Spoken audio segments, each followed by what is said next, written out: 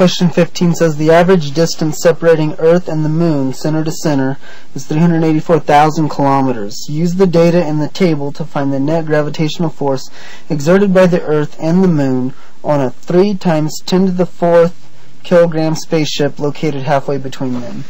And, okay, so what we have is we got the force of gravity pulling down and the force of gravity from the Moon pulling up.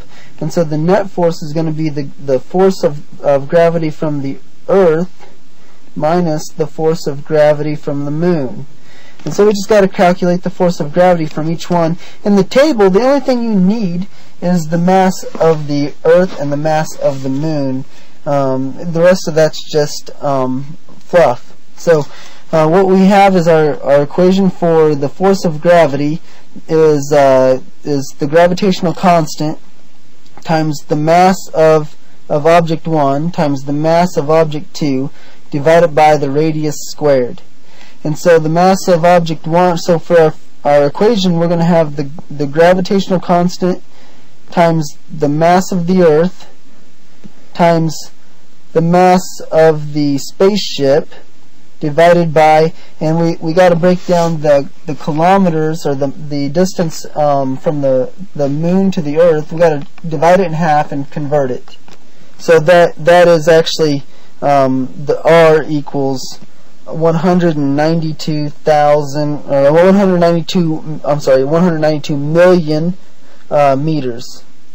And so our radius squared would be 192 million meters squared. So you make sure you got to square that quantity. So that's the from the Earth, and then you would plug in the mass of the Earth, which is it is 5.98 times 10 to the 24th, and then you plug in the gravitational constant, which is it is 6.673 times 10 to the negative 11th.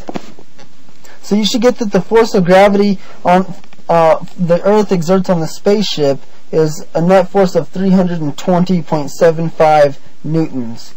I'm sorry, I gave you the answer to the problem. It's 324.75 newtons. And so we got to subtract away the force of gravity from the Moon. So the Moon, the gravitational constant 6.673 times 10 to the negative 11th multiplied by the mass of the Moon is 7.36 times 10 to the 22nd, and then multiply that by the mass of the spaceship, 3 times 10 to the 24th, and we divide this by 192 million squared. And so we get, whenever you plug all that in, you get that the force exerted by the Moon is approximately 3.99. And so you do 324.75, and we're going to round 3.99 up to 4 minus 4. You get 320.75 newtons as your answer.